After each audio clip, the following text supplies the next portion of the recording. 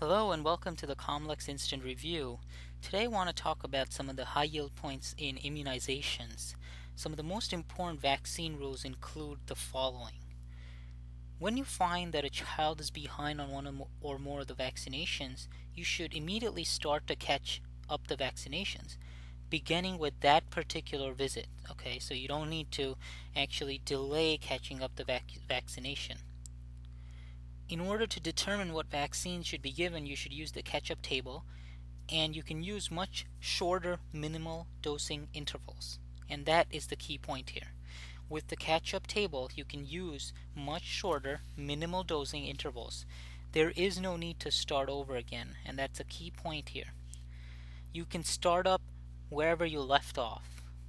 Now, if you have a child with unknown and uncertain status for the vaccines, then you must give whether or not what vaccines are already given to the patient. So you have to determine what's indicated and what's not indicated, and that's actually required for entry into school because certain children may need to have an official immunization record with the required vaccinations before they enter school. A number of states have provisions for parents who feel, based on strong religious or philosophical reasons, that they do not want their child to be immunized. This is rare, however, and if the parent does not comply, homeschooling will be necessary. You can also rely on herd immunity if the vast majority is immunized, and as you can see recently in the US and around the world, when immunizations are less, communicable diseases occur in high numbers.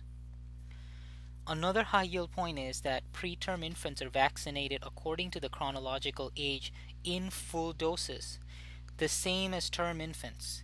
So you don't need to change any of the schedules or the dosages for preterm infants. Another high yield point is that attenuated live vaccines, mainly the MMR and the varicella, and if a child has had a recent administration of immunoglobulin such as IVIG, then you have to delay the administration of the live vaccine for approximately 3 to 11 months depending on what was given and for what condition. Another key point is that the only absolute contraindication to a vaccine is previous severe reaction to a component of that administered vaccine. And if that's the case, that vaccine becomes contraindicated in the patient. Everything else is an indication to delay the immunization until the child is well again.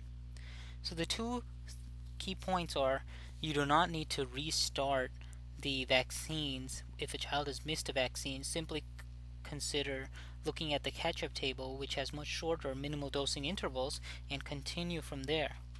Also, preterm infants are treated the same way as term infants, per chronological age in full dosages. Another high yield point was that in attenuated live vaccines, if the patient did recently receive immunoglobulin, then you can delay the administration 3 to 11 months. The only absolute contraindication is a previous reaction to a component of the vaccine. And if there is a known allergy to a component of the vaccine, then it's also contraindicated. An example is the egg allergy. Egg is used in the manufacturer's influenza, not MMR. Other examples are gelatin in MMR and some antibiotics in other vaccines. At this time, it is now felt that MMR does not lead to autism. That's another high yield point. In addition, it is now felt that the thimerosal, the HG containing preservative removed now since a number of years, does not lead to autism. So that's another high yield point. All live viral vaccines are contraindicated in congenital and acquired immune deficiencies as well as pregnancy, except possibly MMR, varicella, and HIV. All pregnant women should receive TD and the influenza vaccine during the flu season after the 14th week. So the key points that we talked about today were parts of vaccine rules that you should be familiar with for the board exam. We talked about the fact that previous serious reactions as well as allergies like egg allergy are contraindications for vaccinations, and that MMR vaccine is not linked to autism.